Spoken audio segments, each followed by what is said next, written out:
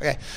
Coach, tough loss tonight, but you have to like the way that Yame Butler played. I mean, he just, 25 points, career high for him.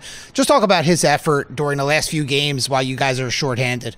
Yeah, I think we knew he was going to play some with Justin Moore out at Delaware last Thursday, right?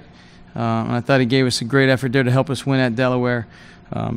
Then when Jamie Bergens went down, he jumps into a more pivotal role against Towson and really delivered there. And then played at Hofstra, and then certainly was one of the better bucket getters in this game tonight. Could create off the bounce, kept us going at times, and we needed that. Proud of his effort and fight. He's probably played in each of the last 3 of the last 4 games, maybe more minutes in each of those games than he has combined, than he has total for the season. So double overtime, 41 minutes, conditioning may come into play there.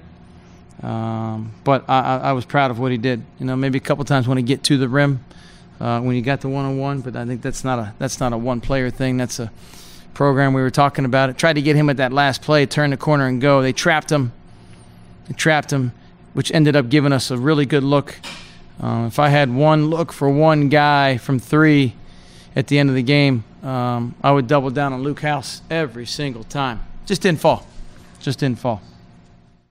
First home conference loss of the year. Got a couple of regular season games left before the tournament.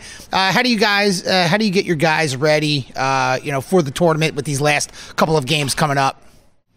Short answer: try and win them. Long answer: we got to get as healthy as we can get. Rich Birdie and Chris Hayes are going to have to live with our guys right now nonstop and regen and recoup. And we've got a game Saturday at 4 o'clock. So everything we do is about grinding through February, so March isn't anything different. I think this had the feel of a March tournament game. And back and forth. Foul trouble caused some different matchup situations. We didn't have as many options as we'd like. The one thing I personally will review and really look at is just the end of that first half is one that's going to keep me up for a while. But just a couple guys throwing the ball in, don't normally throw it in, a foul. But I thought, we're down 4 with a minute to play in the second overtime and have the ball with the chance to win. And I thought that's credit to our guys that do a lot right there. Okay? See you guys Saturday, Virginia.